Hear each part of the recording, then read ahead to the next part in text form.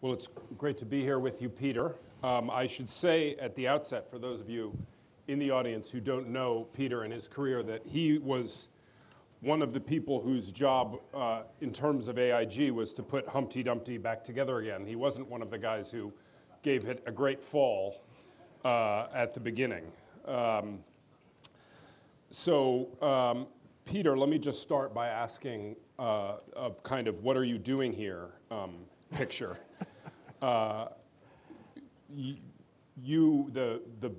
The historical view of the crisis and how it and AIG's part in it has been reduced to something of a soundbite now, something running to all the bad trades, AIG was the counterparty. Maybe you can take a minute just to set the record straight about what kind of crisis AIG had, and then we can talk about your role in helping it recover. Well, I think, first of all, thank you very much for the opportunity to talk about something that's obviously near and dear to my heart, and I really appreciate the comments we've heard so far. This has been a really informative discussion, and very pertinent to what I wanted to say. And Debbie's comments, I couldn't agree with more, that the accounting for the cost of the bailouts has been all over the map, and the level of understanding of the ins and outs of AIG, the pros and cons of what happened, whether it was a victim or a perp, has really muddied the waters in terms of my job in trying to, as you say, put Humpty Dumpty back together again.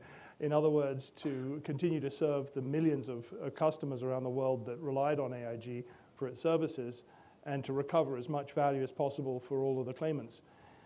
So I think that, with the perspective of 10 years, we are away from the heightened venom that occurred in the year before I joined. I joined in February 2010, and it was a year before that several employees had death threats. Their children were beaten up in school. The employees were spat at in the street.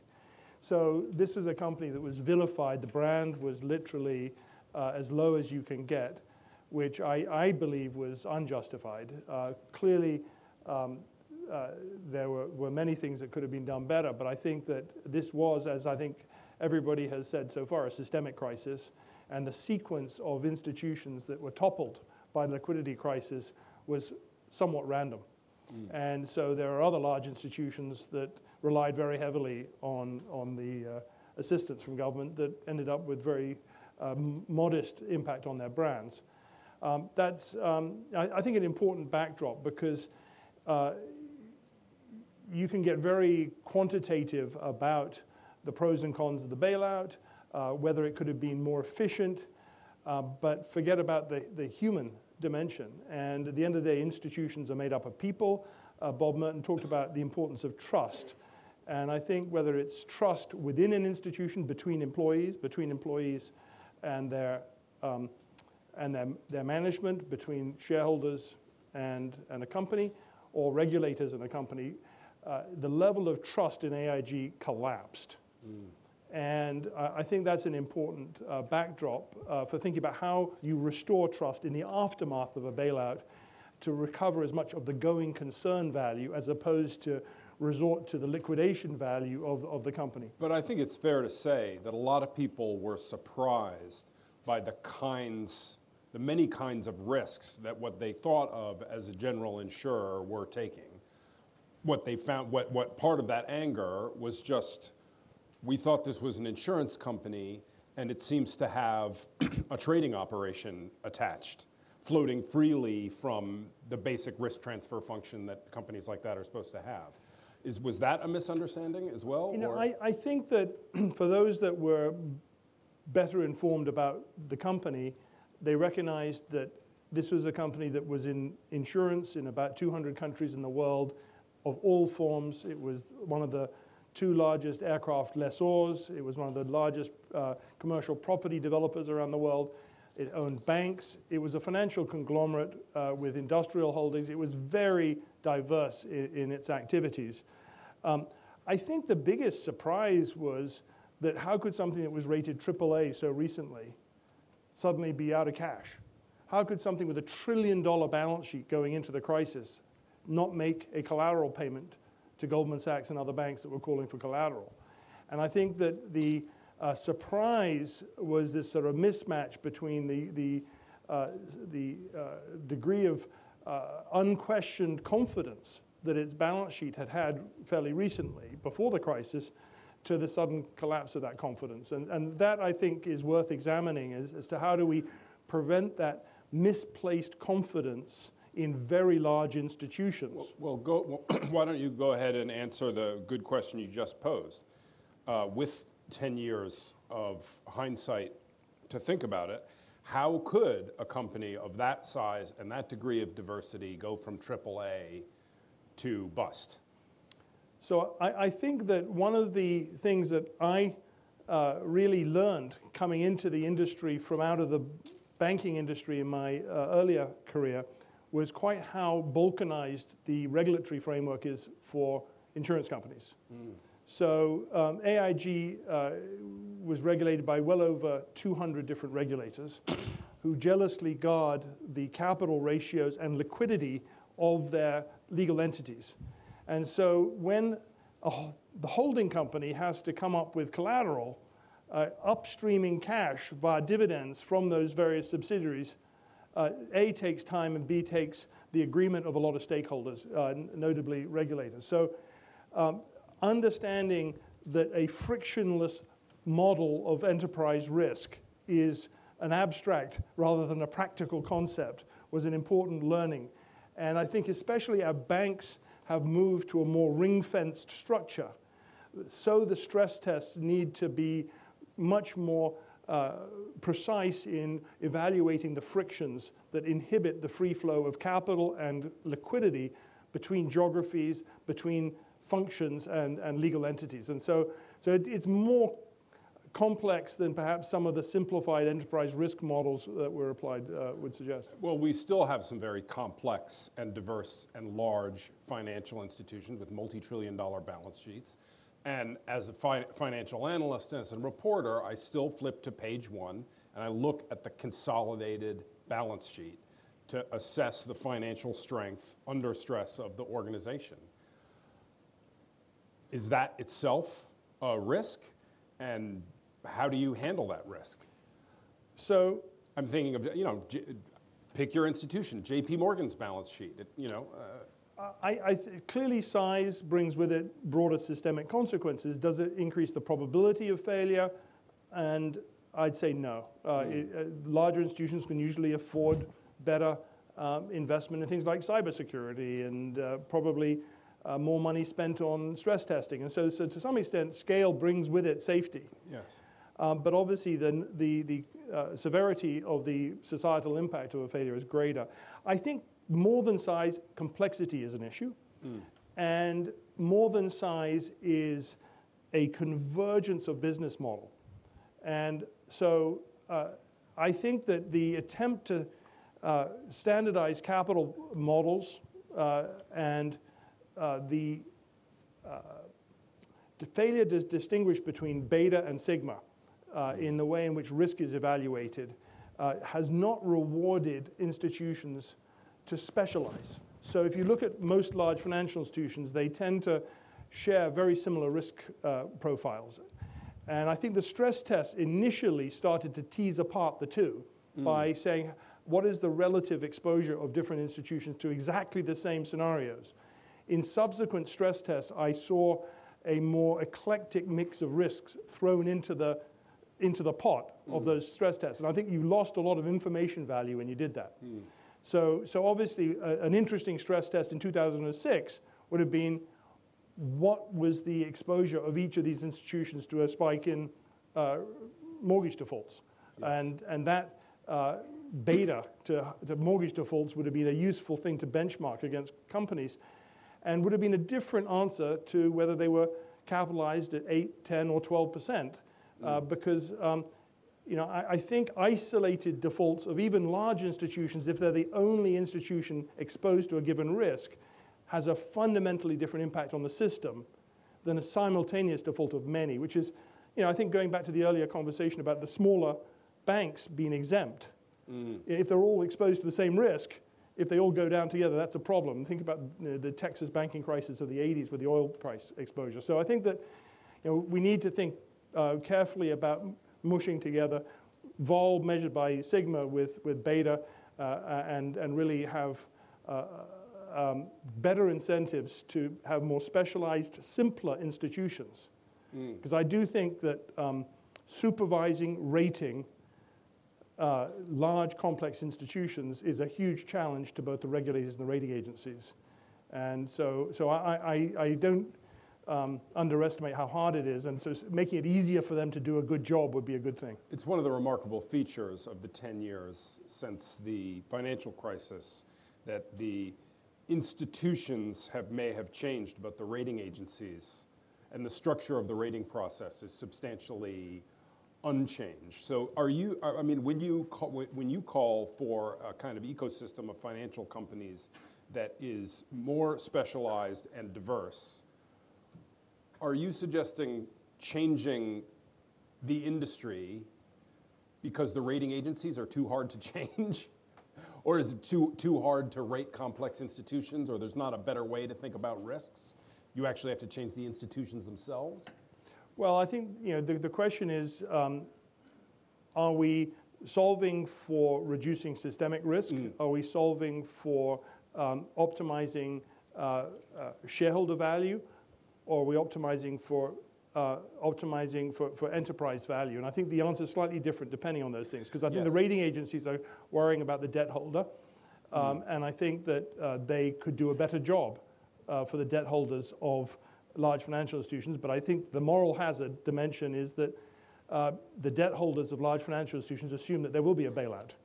So I think that, I do believe if the rating agencies said, look, we have absolutely no clue whether these large banks should be rated single A or single B because they're just too complicated, then I think you'd have an incentive to greater simplification.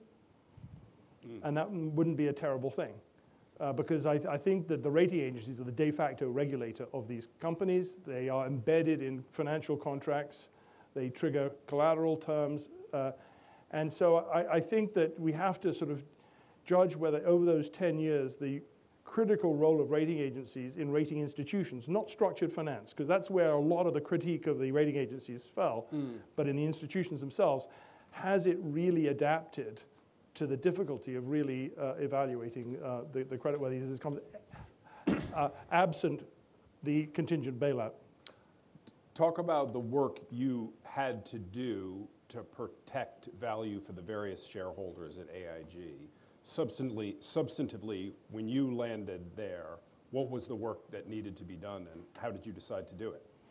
Well, I arrived in February 2010. My CEO at the time, Bob Benmosche, had arrived about 7 months earlier. And the first thing was to sort of look around and see who on the sort of leadership team was able to sort of come to the rescue. And I was very pleasantly surprised by the quality of the team that was on deck. And that was critical, because the pace at which decisions had to be made was enormous. We had, I think, 120 board meetings in 1 year. And many of them were at midnight. It was an absolutely extraordinary pace. And so it put great strain on there was no bureaucracy. You had to get to the substance of issues. We were extremely lucky in the counterparts at the New York Fed and the US Treasury that we faced off against. Sarah Dahlgren at the Fed and Jim Milstein at Treasury. And so evaluating who were the players that we would be dealing with really helped to shape what were the degrees of freedom to come to a solution. The other thing that was clear, going back to the trust issue, was that I had made the naive assumption when I joined was that the counterparty was the government. And anybody who's dealt with the government there's no such thing. There are multiple departments within the government.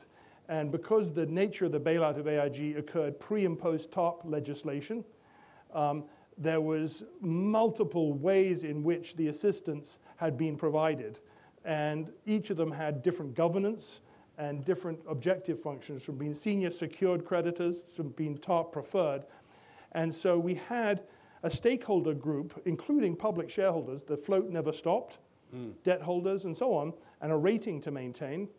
That meant that the capital structure that would be feasible in the long term had to be designed with the cooperation of all these stakeholders.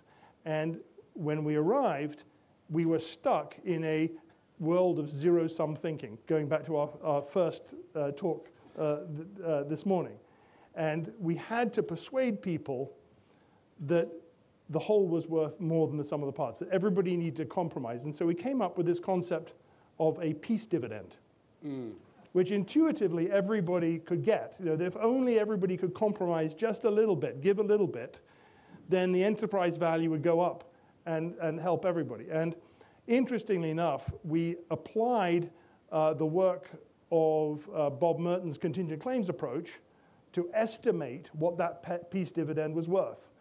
And we worked with Andy Lowe, in fact, and used a jump diffusion model to show that if you could reduce the probability of a reversion to a fire sale, you had about $13 billion of value to share among all of the stakeholders if you could only reach a sustainable going concern capital structure. And so that was a very helpful application of theory into a very sort of intuitive human dynamic of how do you get people to buy into collective action when that was essential. And you know, in contrast to some of the other bailouts where action was deferred and deferred and deferred, we were able to shift to a strategy of preserving a core of the business, selling off dozens of companies, unwinding trillions of derivatives, de-risking the company, and focusing on a going concern, and keeping 60,000 employees excited about continuing to work there by virtue of getting that cooperation to happen quickly. Because every quarter that went by that the issue was not resolved, customers were departing, employees were departing, is a melting ice cube. So speed was of the essence. How much of the effort of realizing what you called the peace dividend came down to just getting creditors or claimants to be patient?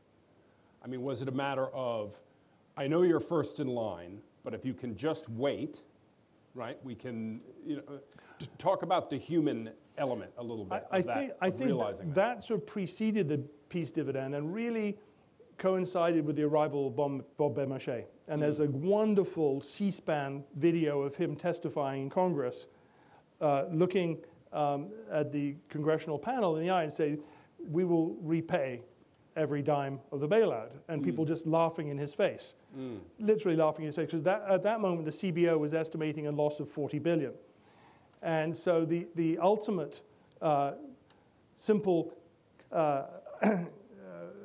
cash flow approach, which Debbie dismisses, but our good president at the time used, so I'll use it, was that it was a net positive of $23 billion.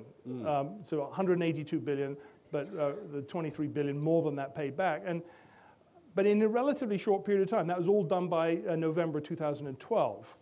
So I think it was fairly compressed.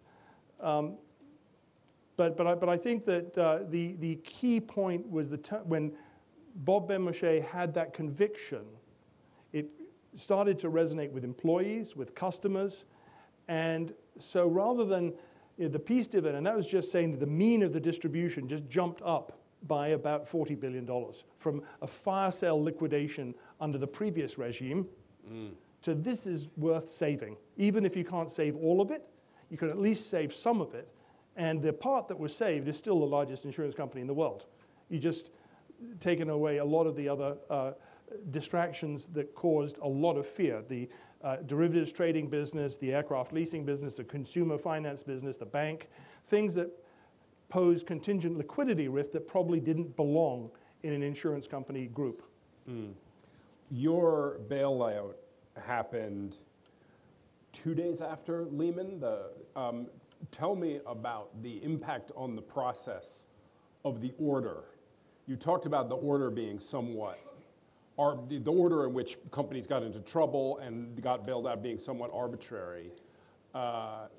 From where, where you were sitting?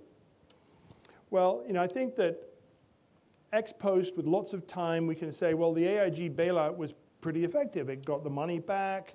The shareholders and the management got punished very severely. Should be a perfect prototype for future bailouts. I think anybody who was there at the time would say, you've got to be crazy. This was an incredibly complex process. There's got to be a simpler way to do it. And I think that the sequence meant that every day that went by, the level of fear of a massive contagion was going up. So the willingness to go to ever more extreme measures to just put the fire out got greater. And the ability to take risk, political risk, I would say, in making very unpopular choices rose. And we'll hear tomorrow from some of those decision makers. I have huge respect for the policymakers that stuck their neck out and did what I think was the right thing, even if you could be a Monday morning quarterback and question the precise way in which it was done. Inaction would have cost society far more, in my view. And so I think that the sequence meant that there was heightened fear that this would really go out of control if it wasn't done, because I don't think anybody really expected to have to deal with an insurance company, for heaven's sake. Yes. But obviously, Goldman and Morgan Stanley becoming bank holding companies a week later was another implicit bailout. So that it kept on cascading, but in different forms as the weeks progressed. Let me put Professor Lucas's challenge to you directly, that if I understand her reading of the true cost, the economic cost of the bailouts correctly, is that, as it were, insurance was extended at a time when that insurance had a lot of value, that on a risk-adjusted basis, there was economic losses associated with the bailouts. What do you think about that critique? I hate to tear you away from President Obama's accounting system. I think it's a very legitimate approach. I think that her last bullet point was the point that you can look at the aggregate cost of the bailout in a cost-benefit analysis and say, in the counterfactual of not doing any bailouts, what would have been the cost to society? So I think the externalities of a failure of all of these institutions, starting with Fannie and Freddie, the FHA, and AIG and all the major banks, would have been absolutely catastrophic. So I think it was a bargain. But could it have been cheaper? For sure. I think a lot of prudential things could have been done differently in the preceding years. And so I think that specifically to AIG, and obviously that's where I can speak most candidly, in the years that I worked there, which is over 7 years, I met with customers in over 50 countries who thanked me and thanked the company for continuing to exist, because they said they would be out of business without AIG's insurance. It insured hundreds of thousands of businesses, tens of millions of people all around the world, and was a critical part of the fabric of international commerce. And so I think that it was a company worth saving, and today is, I think, a more focused, more specialized company than it ever was. So let's pan out from AIG to the financial system generally. Before you were at AIG, you were involved in the derivatives business and in banking business. With 10 years of retrospect, lessons learned, lessons failed to learn. Well, I think I was at JP Morgan between 1980 and 2000. I was an entrepreneur between that period of time and ending up at KeyCorp after their assistance, and then at AIG. So during that period of time, I saw a lot of changes in the way financial instruments that I had been involved in, swaps and credit default swaps and so on, were used. And I think, like any powerful tool, they can be very useful, but they can also be quite destructive if misused. And I always felt that that CDO technology was ill-suited to repackaging mortgage risk, because going to my point about sigma and beta, they essentially rely on diversification as a risk tool. And when you've got 1,000 mortgages in Arizona, adding another 10,000 doesn't add to the diversification. No. And so I think that having an effective futures contract to be able to hedge the systemic housing risk would have been a helpful alternative way to recycle that risk. But I think that the industry went down a different route, which is to take a technology which was better adapted to sovereign credit risk and corporate credit risk and apply it to mortgages. But you know, I think that the other thing which I have really come to appreciate much more, and I experienced in the early part of my career in the 1980s, is legal enforceability risk. So when Hammersmith and Fulham, the local authority in the UK, was determined to be acting ultra vires when they were entering into interest rate swaps, suddenly the banking industry was exposed to having unenforceable contracts to all of the local authorities in the UK. And likewise, late in the 90s, when there was a risk that all over-the-counter derivatives would be designated as unenforceable off-exchange futures contracts, there was a risk of enforceability that would have been even more catastrophic. And I'm not sure that stress tests today sufficiently look at counterparty legal enforceability as opposed to credit risk, because jurisdictions will determine whether these counterparties will pay, and they may be whole groups of them. So I think that greater attention to legal enforceability, because I think that the aftermath of the crisis gave rise to a lot of litigation around that, and I'm not sure that's been fully appreciated. So simplifying the books of business, you've still got many of the large banks with tens of trillions of notional. That's not the right metric of risk, but it's a starting point for saying, okay, let's get to the bottom of where the risks are, including legal enforceability risk. Well, when we talked yesterday about taking questions from the audience, we concluded that you never know what kind of nutcase shows up to an event like this, and we decided not to. But I got an email from Peter this morning that said the nutcase ratio seems to be relatively low, and it might be safe to take questions from the audience. So with that in mind, would anybody like to put a question to Peter? Not you. I'm willing to be the first nutcase. Talked a little bit about counterfactual. Can you identify yourself first? Oh, I'm Doug Carr, our Student Institute. Talk about a little, you mentioned counterfactual. For the world of AIG, the counterfactual, no bailout, your FIP goes bankrupt, presumably takes the holding company with it. I'm sure there were guarantees. The insurance companies, I was a customer for a while. I mean, they're okay, right? They're well. A counterfactual for the bankruptcy of AIG, would you have been able to limit it to financial products and the corporate parent? What would have happened to it's hard to speculate about the markets, obviously, but what would have happened to AIG? So it's obviously a speculative argument, but I'll mention one thing, and there's a nice paper published, I forget the professor's name, I can dig it up, about the fact that the securities lending activity that occurred within the regulated insurance company was facing a loss almost as large as the unregulated derivatives activity at the holding company.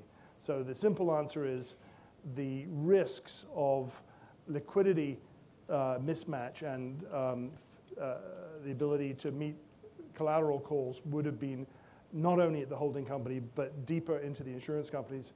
And so I think it would have been much more painful than some people think.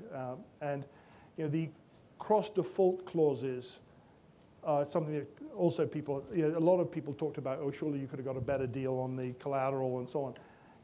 If you start haggling about getting haircuts, you immediately start triggering cross-defaults, and then how many other forms of debt start to cascade, and you can't finance yourself. So I think that that's hindsight thinking. It's not a simple corporate bankruptcy where you can negotiate haircuts with lots of time.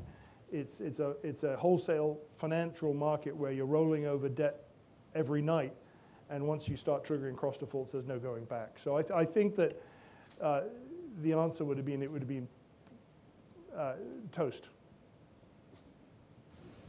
Technical time. Please.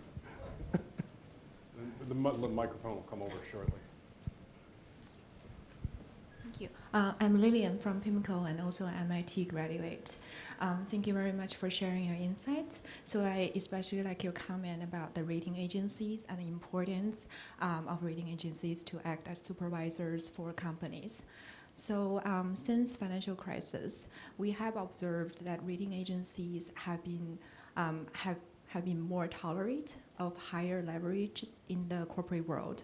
So this is especially pronounced during the QE period, which is understandable because of a more supportive macro environment and also lower interest rates. So going forward, say if in the future we encounter another crisis, do you see a larger chance of the history to repeat itself, or do you think that the rating agencies will be more constructive next time in terms of warning people of potential risks? Well, I was, and is anybody here from a rating agency here? I'm going to give them a plug. I think that for especially large financial institutions or any borrower that has large amounts of debt, they could get away with charging roughly 10 times more than they currently charge. I'm astonished by how little the rating agencies charge and how much they underestimate the economic value of a good rating to a counterparty. And I think that means that they just simply don't have the resources to do the kind of analysis that would be really helpful to a sophisticated institution like PIMCO. So I'm assuming PIMCO has more than enough analysts to do their own homework and don't rely on the rating agencies, because I think today they're still massively under-resourced to do really good work, and in particular to estimate the impact of a change in monetary policy, the change in the yield curve, the impact of unfunded pension obligations, and the potential ALM mismatch of asset allocation within in pension funds. These are things which I don't see in the typical ratings reports analyzed to a degree of accuracy that I think are going to serve us if we get a regime shift. So I think they tend to be rather backward-looking and extrapolating recent past as opposed to capturing inflection points.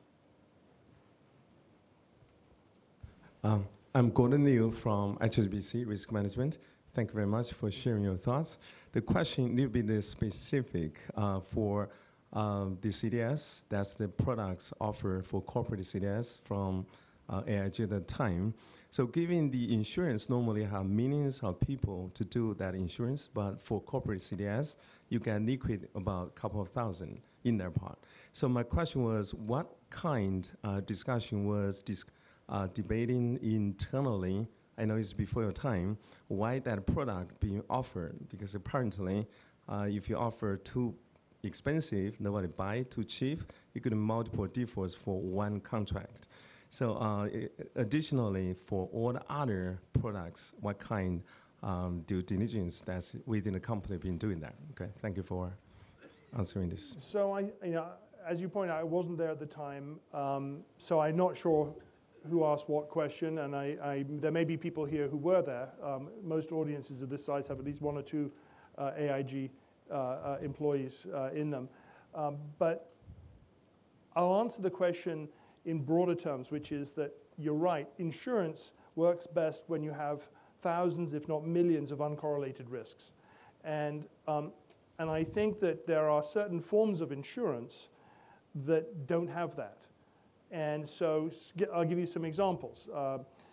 One is the variable annuity business in the life side, where you have substantial systematic risk to interest rates and equity markets and equity volatility, which by adding another million individuals doesn't go away. And so the traditional actuarial reserving methods don't properly capture that. So that's one example.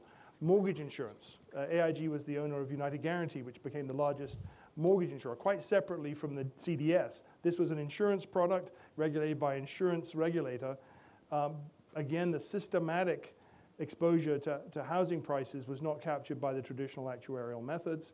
So I think that there are other areas in the surety insurance business, which is effectively a credit product, where, again, traditional actuarial methods don't properly capture systematic risk. And so you're raising an important point, which is how do you properly apply reserving and accounting and risk management techniques from a functional as opposed to an institutional perspective, because you have the same functions being performed by banks, insurance companies, mutual funds. And so I think having consistency across function as opposed to by institution is probably the best way to prevent unexpected exposures to occur. We have time for one more question, and I'll disappoint the audience and ask it myself. Okay. Because it's because it is relevant to the answer you just gave.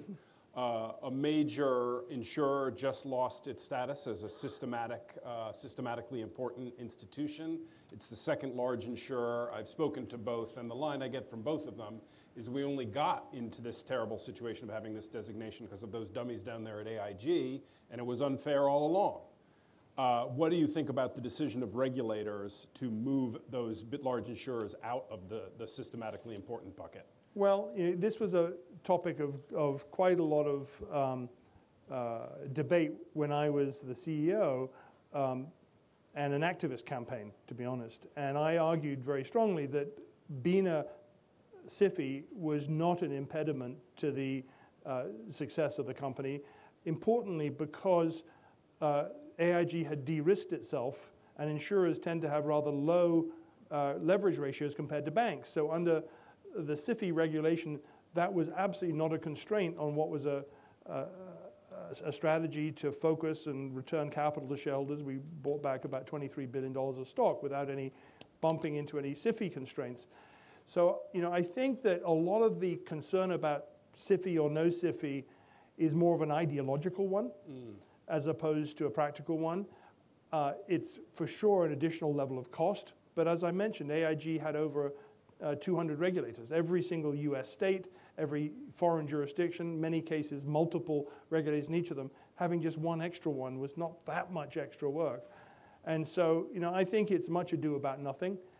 I do think having an overall primary regulator makes sense. Once the Fed exited from AIG, once it was de-designated, New York State took over that role. So you have to just ask yourself, is the system better with the New York State Department of Financial Services as a global regulator, or the New York Fed?